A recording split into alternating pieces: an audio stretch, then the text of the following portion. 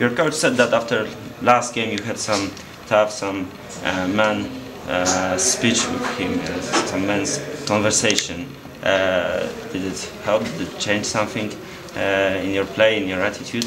Definitely. Coach has always been very supportive of me this whole year, and I mean, it wasn't in my standards a good regular season, but he kept believing in me, and he talked to me, just told me just be aggressive. You know what I mean, always telling me, I mean, I'm one of the strongest guards in this league, and just keep being aggressive and play aggressive. And I just wanted to do that for him and just make sure that I hold up my end of the bargain and play hard for him because he's always supporting me. So I make sure I just had to go out there and play hard for him.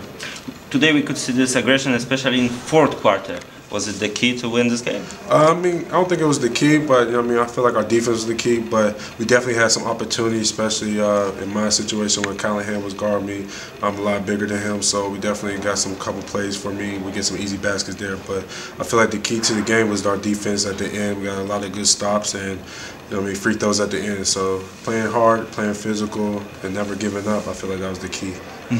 Callahan is not only smaller than you, but also less experienced. Yeah, was it also important? Yeah, I mean, he's a great player. I mean, he's very quick. So I mean, he has advantages on me. But I mean, I feel like I have a lot more advantages. But I mean, just sticking to the system. I mean, we have a lot of good plays for me where I could take advantage of the mismatch. So it was definitely a key going down to the stretch, and we executed it right, and we got a good win on the road.